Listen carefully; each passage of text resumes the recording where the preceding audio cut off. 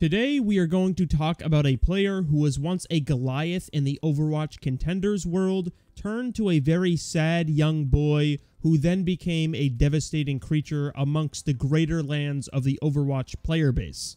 As we all know, 2023 was the final year of Overwatch League and one of the largest years of pure disappointment when it comes to talent. The infamous American Tornado roster bombed out like no tomorrow, but honestly, if you rated it high, those holes in your head need to be checked out as soon as possible. There were glaring issues with Toronto Defiant right from the get-go, and also, some of those players who were in the league in the previous year were being as overrated as In-N-Out Burger is. Then we have O2 Blast, the fabled squadron supposed to dominate everyone and everything due to their success in contenders. And as we all know, Korean contenders is a different beast compared to anywhere else in the world, since mostly all the best talent comes from there. A team performing as well as O2 did was a really big deal. So when Shock picked up the gang, Junbin, Max, Heesung, and Vindime to be alongside Finn and Proper, people were very happy to see this team play in Tier 1. The hype behind each of these players were at an all-time high.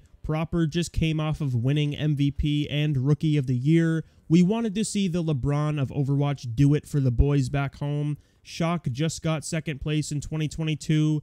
Vindime was on Seoul, who got #1 seed in APAC. Junbin, Max, and Heesung were all kicking ass on O2 Blast and contenders. But our focus of today, Heesung, was supposed to be Proper Jr. Not as explosive, but mechanically amazing, and actually holding a candle to Proper when they played against each other in contenders, according to the APAC spokesperson, also known as Avril, who the APAC Champion Series broadcast should get on as a caster, but we don't want to do that apparently. So seeing Heesung and Proper come together was a dream come true if you like a good DPS lineup. There were warning signs though. I'm not a person who gets overhyped. I actually like to wait and see how the person performs before I start tearing my clothes off about how amazing they are. Someone can hype them up all they want to, but players can easily fail, as we all know. The meta we were heading into was Tracer Sombra, where neither Proper or Heesung were known for playing it, creating this strange shift of who plays Tracer, who plays Sombra, where neither of them looked comfortable on Sombra, and both of their best heroes were Tracer. Some days Proper plays it, and other days Heesung plays it. It was a mess. I would say put Proper on Tracer, who's the carry hero, and at this point in time, you're going to want the person who just won an MVP, mostly playing Tracer throughout the previous year, fielding it over Heesung. If there was one more person in the 2023 Shock's DPS rotation to let Proper have the ball and then swap around him, that would have worked perfectly. Or, you know, if one of them was good at Sombra. Heesung could have come in for his specific hero picks, which would have sucked for the kid, but when you sign two players that have the same exact hero pool, on top of having weird-ass coaching choices, adding one more player would have been the only solution, I think, if it was even possible to save the sinking ship. No one understood the coaching choices whatsoever, having Junbin come in to play off-tank heroes when you have a more than capable off-tank in Max on the bench. Then Max comes in to play Winston when Junbin is supposed to be on the team for that. The team was just so dysfunctional, it's actually wild what was going on, like a Reddit fanfiction level of events. Shock was struggling badly. If Proper didn't come in to save the day or the other team wasn't throwing, the chances of victory were very slim. Heesung had some moments of brilliance, but it was nothing compared to what was promised.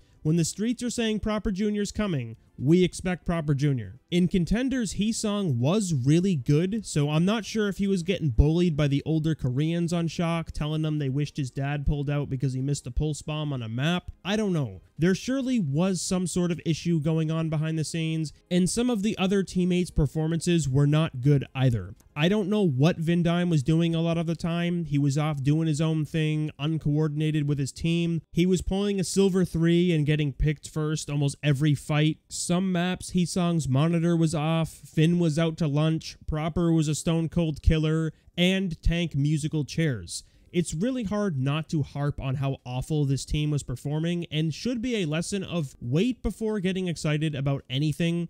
Go into every circumstance with an open mind, because outcomes like this are definitely possible. I think we all knew Vindime was going to get dropped once midseason arrived. The classic halfway through the year team building was commencing, and unsurprisingly, he was dropped. Along with Heesong, which also could have been seen coming, he was underperforming heavily, sharing a hero pool with Proper. They seem to have had the conclusion of either picking Heesong or Proper, and obviously they picked Proper, letting Heesong become a free agent. Most just thought like that was really unfortunate. Heesong didn't live up to the hype. And again, I'm guessing there was a lot of intangible stuff going on behind the scenes. 2023 really seemed to be the mental abuse battle royale. Heesong and Vindime 100% got top 5, but we all know Donghak got the victory royale. I'm sure the Chio versus Donghak was an ultimate behind the scenes scuffle. We all thought this would be the end of Heesong. When you get dropped mid-season in that manner, you either need nepotism to come in and save the day or be a big name to get picked up again, but we were actually wrong.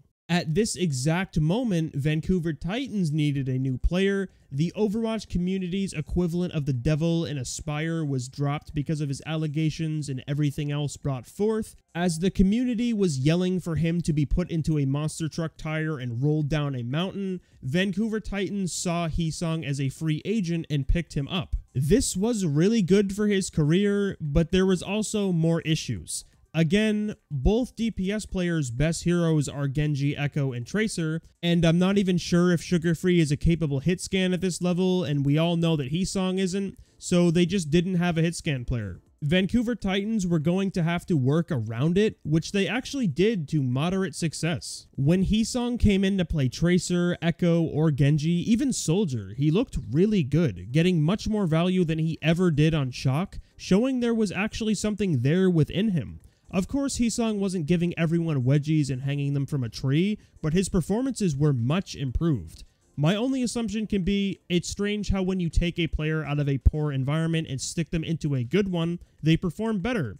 I'm sure Heesong going into the office every day and watching crusty box cutouts of himself in Vindime probably wasn't very mentally healthy. Now that Heesong could breathe without someone yelling in his ear every hour, his powers could flourish. But even with this, we still had another really large problem. Just the little fact that nobody spoke Korean on this team aside from Faith, who couldn't translate anything. According to Punk, coming from the most reliable Overwatch podcast in Uncoachable, Heesong couldn't really talk to the team since obviously he didn't speak English whatsoever. Macro strategy in-game probably became more difficult since it's hard to make plans with someone who doesn't speak your language, but honestly, Heesong looked a lot better than he did on the Shock even with this language barrier. There was an uptick in his performances, and that's what really mattered, a slight redemption coming from the kid, essentially showing the world he is a good player and people would keep their eyes on him and maybe give him a chance on another team at a later date. I think the best part of the season for Heesong was during play-ins where Titans 3-0'd the Shock, allowing Heesong to give them an eat shit and die moment. If the kid even cared about revenge, probably not. But still, he defeated his old team twice in that second half of the season, and that play-ins match knocked Shock out where they missed playoffs for the first time since 2018. Titans ended up losing to the London Spitfire in a really good match. It went to map 5, both teams played very well, knocking Titans out of the play-ins and ending their season. Honestly, Heesong made a fantastic choice joining this team because he really redeemed what could have been a bad taste in everyone's mouth. He really showed people he is a good player. If he just ended with the Shock and called it quits there, well, we may possibly not see what came next. When the Champion Series rosters got announced and we saw WAC, now Crazy Raccoons, with Junbin, Max, Heesong, Lip, Chorong, and Shu, that was an eye-opening roster to say the least. Most people put them at default number 2 due to having Chorong, Lip, and Shu. With half the WAC team, we were like, yay, and the other half, we thought, why? Because of the seasons Junbin and Max just had on Shock, it was not good, but to be fair, you could blame the coaches, honestly. Forcing them to play opposite roles entirely, or just opposite of their hero pools was stupid. There were some good moments, like when Junbin came out to ball, he looked really damn good at it, but overall, it was just a mess. And no one knew what to think of them going forward. Heesong was also still a question mark on how he would perform, and granted, these 3 young sailors did get second place in that Flash Ops Korea tournament, but as a whole, we wanted to see more. The people tossing out Ys were more reasonable when they joined WAC, I feel. When you have these other 3 players in Lip, Shu, and Chorong, where 2 of them are champions and Shu is one of the best flex support players on Earth, and you stick players alongside them who people are still unsure of, eyebrows are obviously going to be raised. Thankfully, the glow-up we got to witness here was truly something else. During the first Champion Series meta, Junbin was one of the best Doom players in the region. Some behind the scenes were saying he was the best in the region. When Max came in to play Sigma or Diva, he looked really good, pissing in everyone's cereal bowls, and a complete level up in comparison to what we saw on Shock. I'm sure these guys actually playing the heroes they are good at helps a lot too. No more Junbin Diva or Maxwell Winston hogwash. Heesong was playing a lot of Echo in the beginning where he truly looked in the zone, being one of the best players throughout Champion Series Korea, and this stemmed to Tracer and Genji as well. When he fielded those heroes, Heesong was looking to be one of the best consistently as well. It was not a 1 or 2 match affair. Tracer especially, that looked world class. He was putting out truly dominating statistics, carrying the fights at some point, and he's taking spotlight over Lip on DPS occasionally, which is like, you know, not easy to do, especially compared to the standards Heesong was put at under a year earlier. He was honestly just seen as mediocre, and viewers assumed he was an overhyped piece of filth. Then he slowly started to build himself back up on the Titans, and apparently, in reality, this whole time, he had the beast inside of him. We just needed to wait for his monster to awaken, and for him not to be yelled at all the time, and to be on a team that speaks his language. But it eventually happened. Throughout the entirety of Champion Series, Heesong has constantly been improving and improving, becoming one of the best flex DPS players you could ask for. It helps a lot that Lip has a very good Tracer, so we can see Heesong play other heroes and flesh out his pool. But of course, Lip will play Hitscan and Heesong will play what he's good at, and it seems the environment is good for him, he's comfortable, and a mechanical beast. I'm not saying he's leaps and bounds better than the other people around him, but the progression has truly been interesting to watch over the last year, seeing him be hyped up, struggles heavily, and honestly, a part of me wonders if we weren't in a Tracer Sombra meta, if the Shock would have been doomed regardless.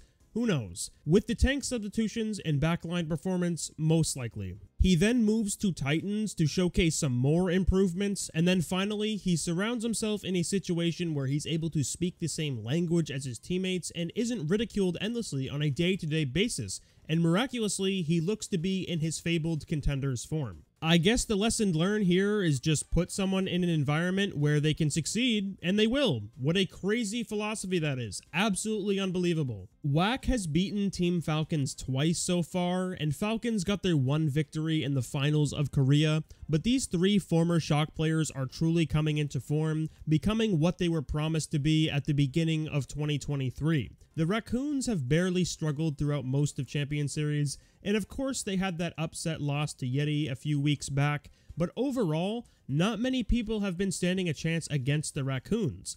Heesong has gotten player of the match like 800 times, having fantastic performances against other great flex DPS players in the region, ones like Alfie, Knife, Viper, Proper, and Stalker. He's holding his own against some big men. Of course, it's not PGE, but it's still something. Aside from Yeti, the only team the Raccoons have lost to is Falcons, so needless to say, these guys have really leveled up. I just wanted to highlight Heesong specifically because his journey was more interesting considering how he was a weaker point on the Shock, and now he's a player anyone would want on their roster for flex DPS, a true threat to the world. Overall, I'm glad to see these 3 players are showcasing they weren't overhyped and they're finally living up to their original expectations. Going forward, I'm hoping Heesong can give us more good performances, especially at the upcoming APAC LAN. Crazy Raccoons could get revenge on Falcons, but we won't know until we see it. I'm curious to hear your thoughts on Heesong. Do you feel like he has reached his peak, or does he still have more room to grow?